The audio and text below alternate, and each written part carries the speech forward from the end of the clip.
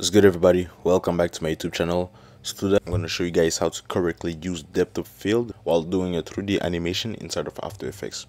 So as you can see right there, I got an animation going on made with my plugin, link in the description. And as you can see, it looks good because of the depth of field.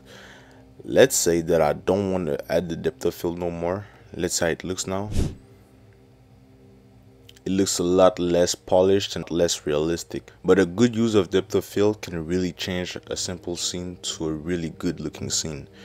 So today I'm going to simply explain you the basics of how to use it and how you can switch things up depending on the vision you want to go for in your video. So if you select your 3D camera and you click on that little button right there and go ahead and click on camera options, you can see all of the depth of field options available to you. So what you're gonna have to do is simply turn it on like that. And now the first setting is simply the focus distance. So the name is pretty self-explanatory. The smaller the amount is, the closer the focus distance will be. So now the focus of the camera is the object that is at a small distance from it. But if I put the number up, as you can see, the focus is on the object that is further from the camera. And also you can keyframe those values. So let's say I want to do a little focus on the guy, then on the woman, then on the guy again. Let's do 3 keyframes. And on the middle keyframe, I'll just screen the number up like this. And let's see how it looks. So as you can see, the focus was on the guy first. Then the focus got on the girl, then back on the guy.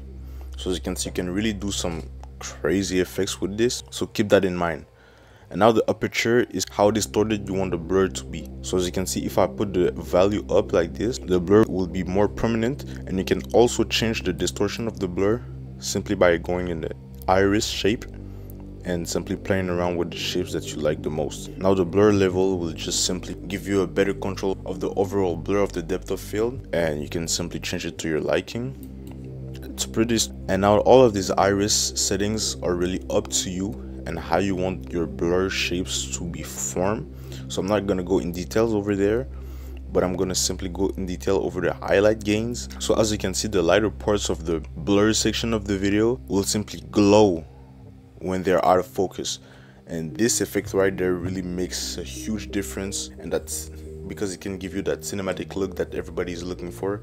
And personally, I just suggest you to always do it. You can also change the threshold to adjust the brightness of it.